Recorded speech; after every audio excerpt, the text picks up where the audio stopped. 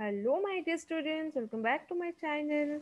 Today in this video we are going to discuss important questions of class 10 from chapter 2, the elixir of life. And yes, these questions are also taken from previous board exam papers. So today's video is going to be very important and interesting for especially class 10 students. Those are going to appear the board exams. So if you are viewing my video for the first time, do subscribe my channel and hit the bell icon so that you get the notifications of all the coming videos so that you don't miss any one of it. And do watch the video till end so that you do not miss any of the important questions from this video. And if you like it at the end of the video, you do hit the like button and comment in the comment section. Also, do not forget to share the video and the link with your friends so that even they can take the benefit and prepare for the exams. So students, let's move on to the video and see what are the important questions of this chapter. So we are going to discuss 1 mark, 2 marks and 3 marks questions separately from this chapter, especially from chapter 2, Elixir of Life, making it more easy for you all. So let's see first 1 mark questions which are likely to come from this chapter. Okay. So question number 1 is, what according to the writer is the real elixir of life? Answer is, according to the writer, the real elixir of life is the commonest of all liquids, water. Question 2. What does the writer compare water in a landscape to? Answer. Water in the landscape is compared to the eyes in a human face. Okay. So these are the questions of 1 mark. Now let us see the 2 marks category questions. Here we have question number 1. What are civilized forests? What is their role in checking soil erosion? Answer. The systematic planting of trees in every possible way for the development of forest is called civilized forest.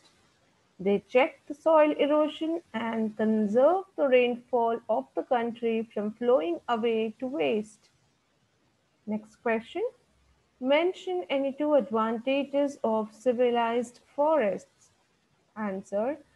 Civilized forests would directly and indirectly prove a source of untold wealth to the country. They would check the soil erosion and conserve the rainfall of the country from flowing away to waste. Next question number 3. How does prevention of soil serve a double purpose? Answer. The problems of soil erosion and of irregular rainfall are closely connected with each other. It is clear that the adoption of techniques preventing soil erosion would also help to conserve and keep water where it is wanted in the soil, and such techniques therefore serve a double purpose. Okay. So now let's see 3 marks questions from this chapter. And here you can see there are two types of questions. It is twisted. It can be in either of the form, but the answer remains the same. So let's read both the question and then the answer for it. So question is, what does C.V. Raman say about the beauty of countryside and the rain-fed tanks? Or the question may be asked as, how does Sir C.V. Raman describe the rain-fed tanks? So for either of the questions, the answer remains the same. Okay. So answer is, the rain-fed tanks are so common in South India, but are so sadly neglected in their maintenance and are a cheering sight when they are full. These tanks play a vital role in South Indian agriculture.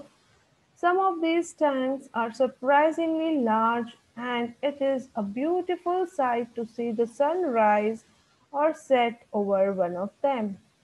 Water in a landscape may be compared to the eyes in a human face.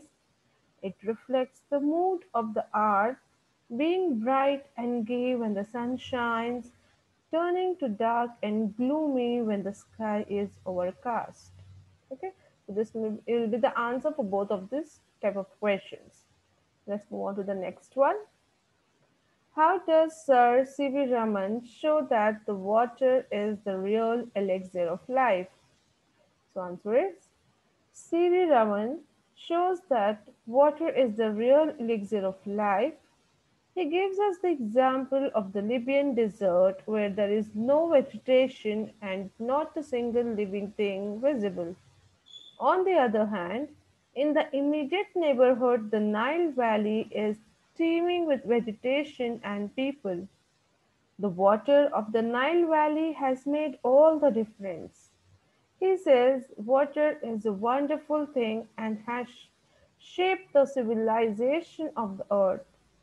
He also highlights that the presence of water makes the countryside beautiful and it has enabled agriculture to thrive.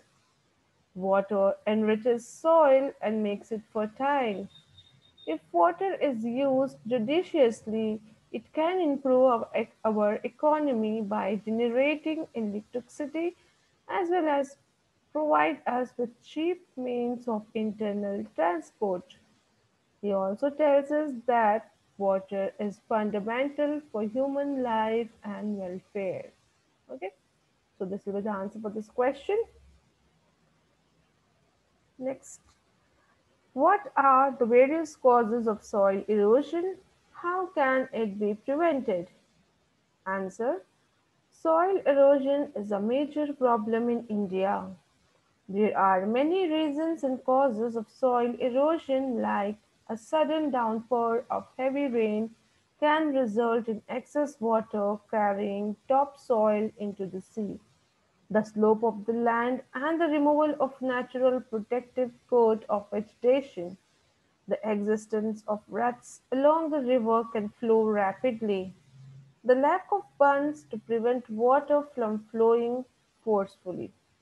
It can be prevented through terrace cultivation, contour cultivation, construction of bunds to check water flow, and planting of vegetation.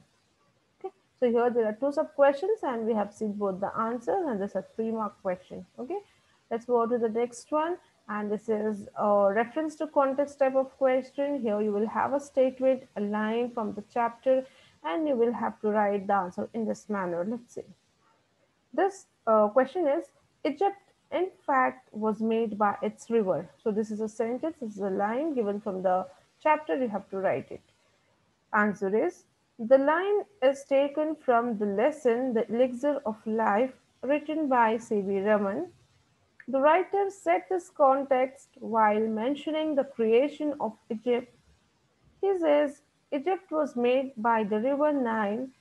It is sustained by the life-giving waters which come down year after year with unfailing regularity.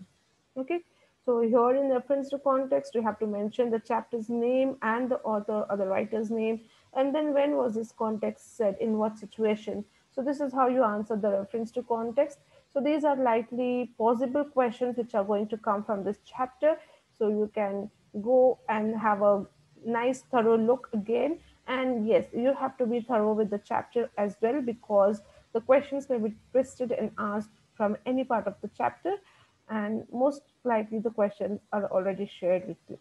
Okay, so I hope this video was informative and very important for you all. If you liked it, do hit the like button and share with your friends so that even they can take the benefits. And keep watching the videos for more such videos. Do subscribe my channel. We'll be back soon with such more other series of these videos. Till then, thank you.